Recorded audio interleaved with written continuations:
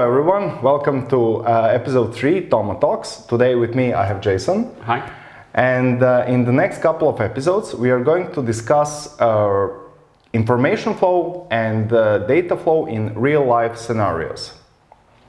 Cool. So as an organization, Syntio realizes that data engineering is a tough subject for a lot of people. It's a relatively new field. And in fact, data itself is quite a difficult concept for a lot of people to understand. So we thought we'd try and simplify it, make it easier to understand, and come up with a scenario that everybody can comprehend and get the context of. And then we will expand on that over a coming few episodes to turn that into what actually really happens. So we thought we'd start with just something simple like a restaurant. It's a really simple process. Everybody knows how a restaurant works. Mm-hmm. So the first thing we do in our restaurant is we have our customer. Named Robert. Oh, he must be pretty hungry. Yeah. So we have a customer.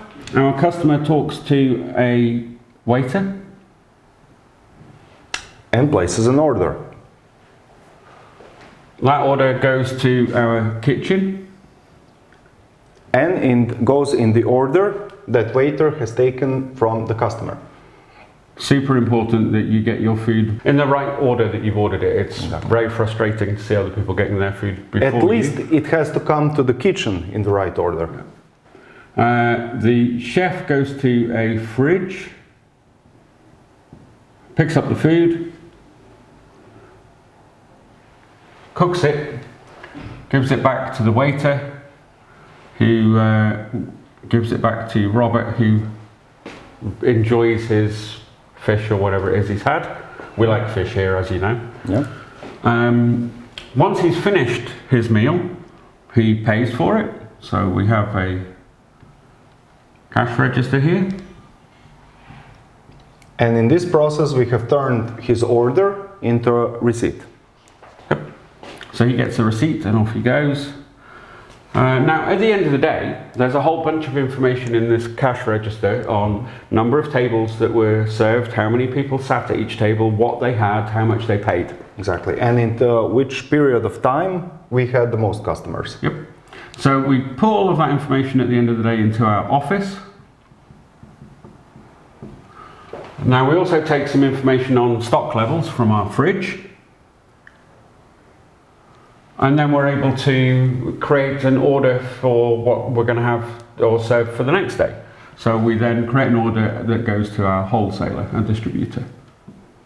And I think that also we can take information from the chef directly if he wants to put some stuff, new stuff on the menu.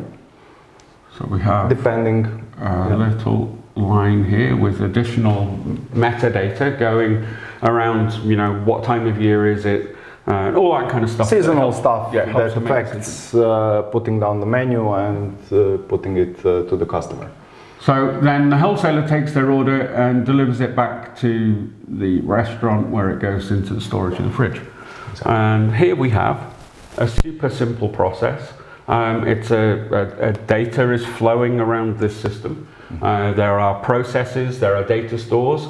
It is just the same as it would be in any other industry where you have flows of information, actions need to be taken with that data, and you're able to make decisions, etc. And this applies literally, you can apply the same sort of processes to automotive, banking, telecoms, finance, whatever it might be. Exactly. We have ordering here, we have production here, we have distribution and logistics here, and we have the payments here.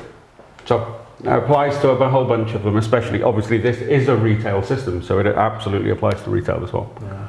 Cool. So the next episode, what we'll do is we'll talk more in detail about this, about different types of data transfer, about different types of data transformations, about analytics, about a whole bunch of stuff like that. I'm looking forward to it. Me too. It will be super interesting, yeah. Cool. Yeah, thanks. Thanks for this, and stay well and take care. Thank you.